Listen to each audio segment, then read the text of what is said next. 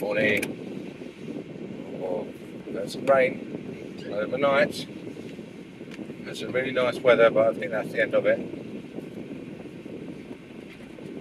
I'm going to go windy bends. Shall I? Or shall I go straight? No, I'll go straight. Did you think I was going to say windy bends? I'm early. You'll have noticed I'm about 45 minutes earlier than I normally am. Let me just get my mirrors sorted out. That's because I'm having a bit of a funny day at the moment.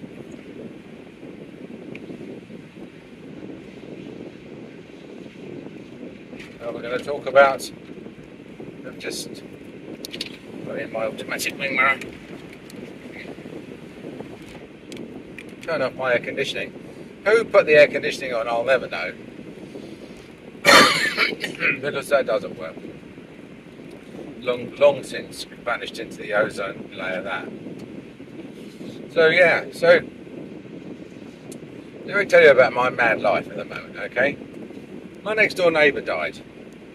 Elderly gentleman, known him for 20 years, obviously as a neighbour. Lovely bloke, always willing to help you out. By which I mean, help you out of your walnuts, help you out of your hazelnuts, help you out of your apples. So, his funeral's coming up, and I was told, in fact, I can prove I was told because it was done on the WhatsApp, that his funeral's on the 23rd. And then yesterday I found out that was a typo, and in fact his funeral's not on the 23rd, it's on the 13th, which is today, right? So, I've had to reorder my day. Now, it just so happens that today I have got probably the biggest job I've had all year, which is a guy who needs to come in to have 6 crowns, 1 3-unit bridge, and his bite opened. So, there you are. You've got irresistible force meets a movable object. So,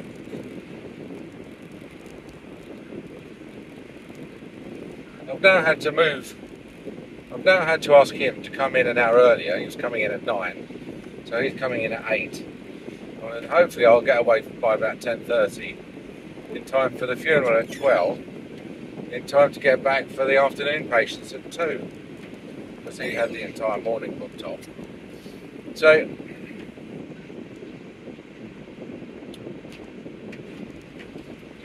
there we are. That's the worst of the dodging down this road. Yeah, so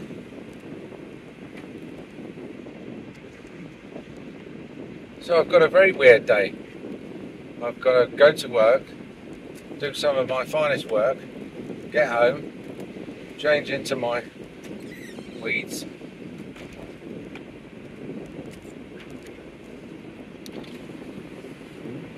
mirror, a signal, over.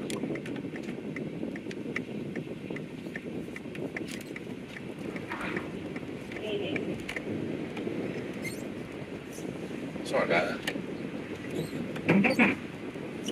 There's a problem. There's a problem with it. This is the junction of death coming this way, right? And the problem is, it's a dual carriageway and the speed limit is 60 miles an hour.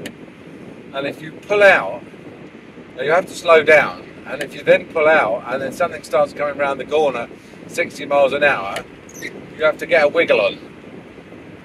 And we've seen, haven't we? I've seen accidents. I've recorded accidents at that junction before.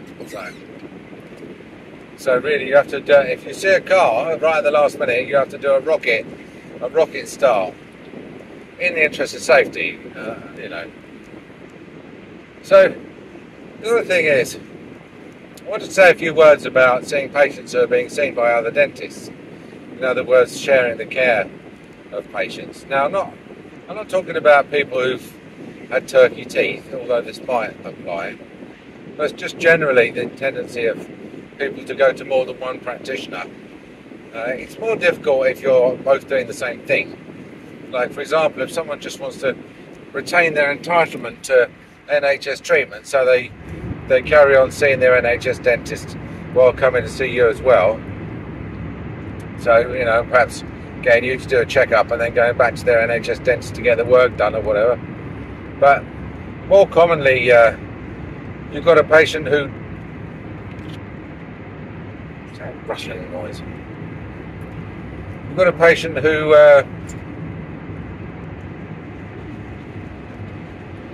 see what I mean about the cars having to accelerate. Mind you, they've got a better view.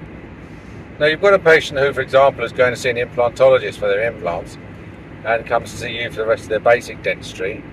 And then the problem with that is compounded if, as in this case, the patient's dentist is in a far, far away country, speaks a far, far away language. So it's helped by the fact that the patient is a translator of that language. So you know, you might think that that's an advantage, but in fact, I'll show you why it isn't. So basically, it's someone who's had implants done, and one of the implants got infected, and so she came back to us with a 2-unit bridge, basically, both 2 abutments joined together on 2 implants. Now, I've said before, in Eastern European countries, they tend to do this. They tend to join everything up, so that if any one of the abutments fails, then the whole blooming thing's in trouble. In the UK, we tend to do things individually, which means that if anything fails, then that you can just sacrifice that 1 unit, that 1 tooth or something. So she's got this 2-unit bridge on 2 abutments, 2 implant abutments, one of which is heavily infected. Not heavily, but, you know, chronically infected as only implants can be. And so I took an x-ray of it, and she then asked me to send the x-ray to her dentist, which I did, which I think was her biggest mistake, because then they gave me her dentist's contact details, and then he wrote back to me and said basically that what she told me was her version of the truth, and he had another version of the truth. So then she came in and said that she'd been in touch with her dentist, because his infection hadn't cleared up, been in touch with her dentist, and she'd explained to him what I'd said, that it wasn't the implants, it was the tooth next door. And I said, that's absolutely not what I said. We haven't even discussed the tooth next door. I definitely think it's the implants. So there you've got you've got a translator who's not doing a very good job of translating. Probably the words are getting translated, but the meaning's literally not. And you know, she said, well, there's obviously been some massive failure of communication, you know, whereas in fact there hadn't been. Between the dentist and me, we were both pretty clear. In fact, I let her read the transcript of my conversation with her implantologist, who told me about the fact that she was a bit allergic to taking antibiotics, if not to the actual antibiotics. Anyway, so my plan, which I think is an excellent plan, is just to keep things simple and wind back to the basics and take the abutments off the top, take the bridge off the top, and reseal the implants back under the skin and give them 3 to 6 months to integrate properly, you know, without the exposure to the bacteria in the mouth. And you know, if anything's going to save it, then that will. If not, then I'll just have to cut the bridge in half, and we'll keep the back part and not use the front. And she'll have to have a gap. But or does she not like that? And also, does she not like the fact that it's the first time anyone's told her that she can't have what she wants? So, which is a bit easier for me, because it wasn't me that did the work. So I don't have to sort of try and maintain the fact that everything is going brilliantly.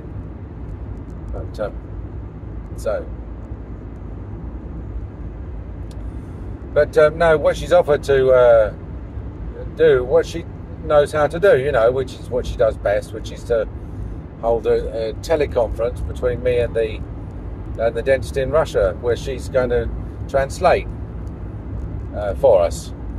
But I don't think that's a good idea. The main thing I don't think it's a good idea is because she's an interested party. She's a stakeholder in all this. Secondly, she's got a track record at both ends of slightly bending the truth of the situation. And thirdly, she's got a history of non-compliance with taking antibiotics, both with me and with her Russian dentist.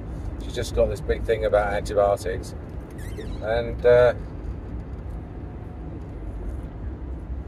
so I think, and also she is again in a well-meaning way trying to micromanage everything and make sure that things turn out in the best possible way for her. But I mean, the problem is that she is judging that through her lens, which is the lens of what she wants and what she would like, and not through the clinical lens of what's achievable, what's possible, and what's got the best chance of success. So I think I'm probably going to turn down that very kind offer and suggest that I continue to liaise with the Russian dentist.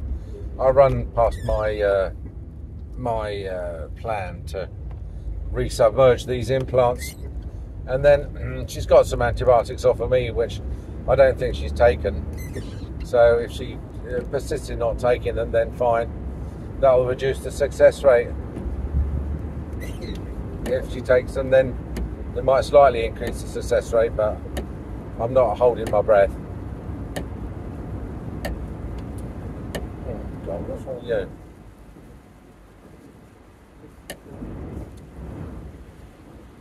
Time for some new windscreen wipers.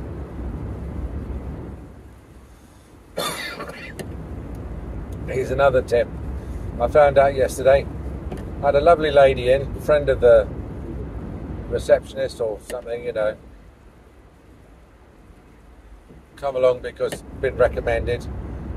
Got to the situation where she had a bridge which was on a really short post at one end, which became detached, and then the other abutment at the other end, which was I think it was a root treated tooth that had been filed down for the bridge without a post. So that of course snapped. So then the bridge got loose, so we stuck it in for her until we could make her a little partial denture, and fitted it yesterday, and it's a lovely job. It's a superb colour match. What we're doing is we're doing a mould matching on the teeth now, so everything's looking really nice, and you know, it really was a superb job. But I was just putting everything away like immediately after she left, and it occurred to me that we had these teeth that most technicians would have just chucked them in a drawer, you know, because they could use them for additions and stuff like that. But £25 a set, it's really not, you know, it's not the end of the world if you have to get some teeth in for an addition. So, well, I mean, I know it is on the health service, because I know the way things work. But what I mean is that, you know, what we do, if you go to our fee scale online, you'll see what we charge 2 fees for an addition. One is for addition of a stock tooth, which is basically one that, you know, we have to have in the cabinet, and we charge more for an addition of a bespoke tooth, which is one that we've measured up and order in particularly.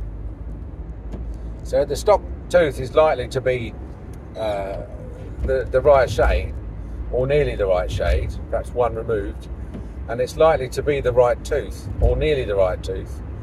Like, for example, I stuck an upper 8 on where as an addition in a lower right 5 denture the other day, because it just happened to be the right size for the gap, and the patients, honestly, they don't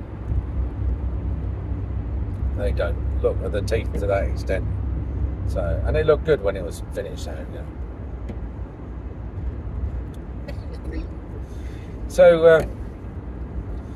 So I thought, you know what I'll do? This might be a good service.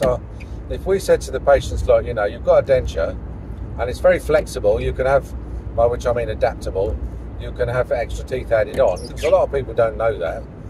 You may have a denture, and then if you lose another tooth, you can have that added on. You don't need to pay out for a new denture again. So who is the person, the one person who probably would be best looking after all the teeth? And that is the patient, isn't it? Might as well give them all the teeth, so that if they need to have one added on, they can say to the dentist, actually, I've got all the teeth that go with this denture. Anyway, so I went out and knocked on the window of the car and said, you know, I've just had an idea. You know, these teeth are no use to me, really. You may as well have them, because they're more use to you. And then I noticed that she was crying, and which sort of took me aback a bit, because when she was in the surgery, she was all right, quite normal, you know. And when she left, she was quite normal. But then I think once she'd left the surgery, all the stress and anticipation and, you know, being sitting there and being frightened about having teeth out, etc., etc., had just all come out. And she's just like, also plus the fact that it was the first time she'd had to wear a denture, and obviously she probably didn't ever think that she wanted to wear a denture, etc., etc. Had all come out, and so she was like a bit tearful. And then having me knocking on the window and saying, oh, by the way, here's all the rest of your teeth, your plastic teeth, for when you're going to need them, probably didn't help her mood much. So I still think it's a good idea. I think it's a good idea. What I would probably do is I will say to the patients in advance, like, you know, part of the deal is we make you the denture, and then we give you all the extra teeth that you might need. You know, it comes with all the upgrades, which you might not need. But I don't know what sort of message it says to the patient when you say, well, you know, you've got a 3-tooth denture, and by the way, here's the other 7 teeth. You're more or less saying, well, you're on the road to full dentures, mightn't you? Which might not be a bad thing. Do you know what I mean? It might be, you know, it might be, they might be like, oh, in that case, I'm going to make it my ambition not to need those teeth. So I'll have to have a think a bit more about it. But it did shock me a bit, because she was in tears. I never really thought of my patients leaving the surgery cheerful and then bursting into floods of tears in the car park. That's the first time I've seen that happen. Oh, go on. Yeah, go on. Go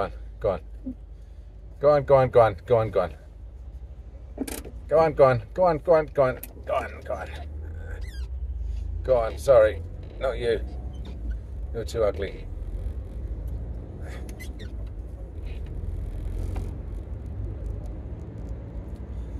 This bit of road here, there's lots of roads. See on the right here, there's lots of traffic merging, and we all let each other out of the side roads on this, because it's a nightmare otherwise. This is a real choke point for traffic coming into Ramsgate, and you'll see from all the building that's going on up ahead that this is only going to really get 10 times worse.